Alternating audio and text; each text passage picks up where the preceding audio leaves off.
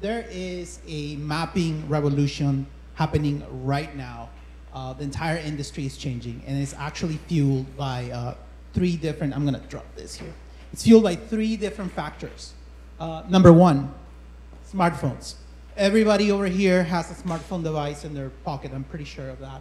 In fact, last week there was a very interesting statistic in one of the popular venture blogs that said that about by 2020, 80% of the entire adult population of the entire world is going to have a smartphone in their pocket.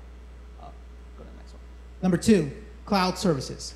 So pretty much everything that powers your smartphone is a cloud service. Whether you're sharing photos with somebody, sending a message to a friend in your favorite social network, or whether you're sending an email, it's all powered by the cloud.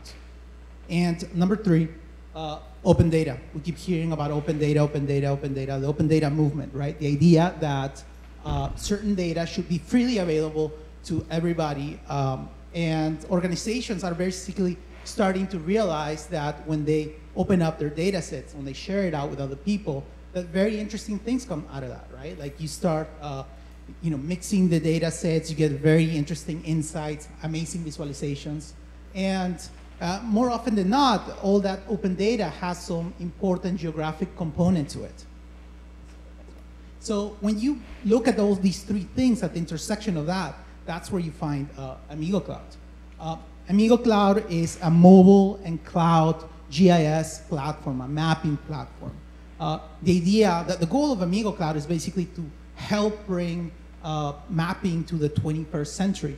And so when most people think about maps, they say, oh, Google Maps. But we've been seeing the other presentations. Like mapping data is much more than that, right? It's very common that a friend comes and asks me, okay, so what is it that you're doing with mapping data? And the best thing that I can do is show them and talk about how some of our customers are and our users are using the AmigoCloud platform. So mapping data can help you go and visualize, take an iPad and visualize all your geospatial data in a standard iOS or Android device, so that if you're going out on the field and actually doing a hole, that you don't run into this, right? Like, so you actually can see exactly where the pipes are.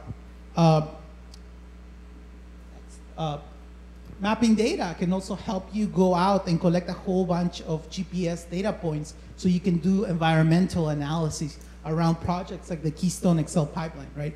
The state of Montana has been standardizing in the past few months in using AmigoCloud as its main data collection platform. And you can do all kinds of other things, right? Like some customers are going out and collecting data about signs, collecting data about fire hydrants at high precision, 30-centimeter precision.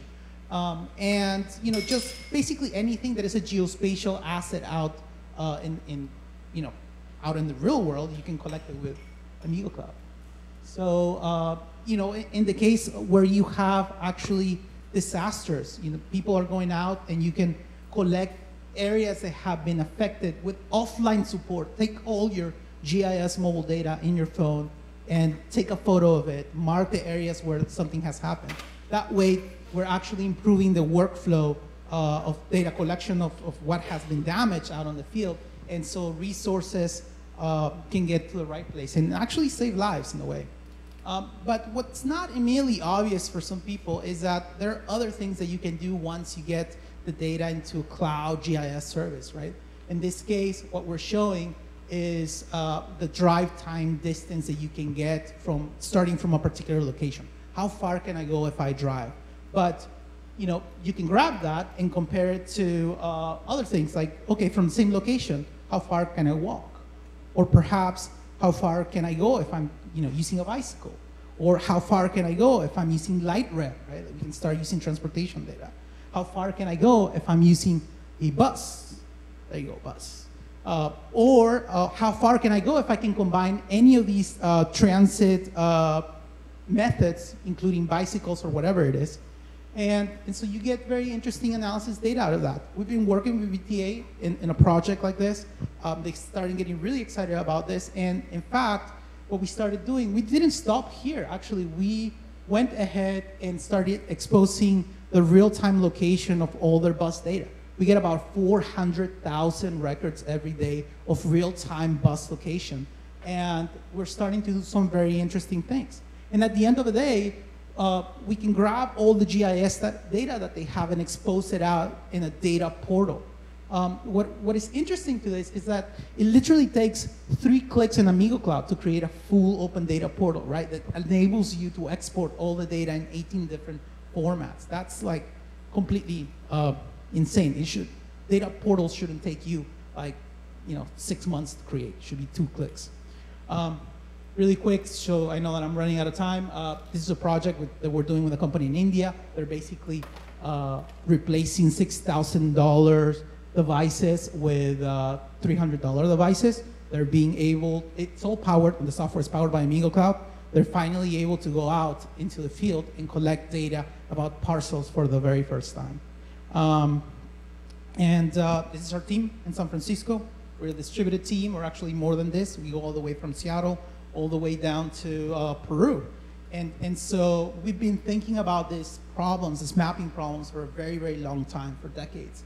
And we share something in common, which is basically our love for maps. And we want to be able to help and bring this mapping revolution back to everybody. So if you're actually interested in finding out a little bit more, I know everybody's tired, so as soon as we're done, everybody's gonna go. But grab a card, talk to us. We really wanna connect with you. We wanna understand how you're using maps. And thank you. That's it.